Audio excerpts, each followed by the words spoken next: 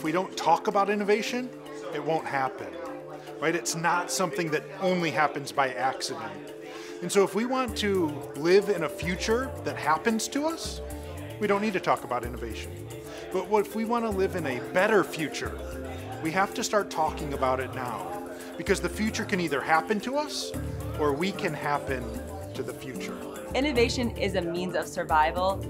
Dr. DeGraaf talks a lot about how you reach a point of stagnation, whether you're a company or you're an organization or a group. And so you need to innovate in order to continue to survive, to compete with new entities. The Innovation Code is looking at innovation in terms of a mindset and identifying the four forces or worldviews that produce innovation and how all four of them go together and don't go together, the kind of conflict that they produce in a productive way, in a positive way, and how they produce hybrids or better ways or new ways of doing things.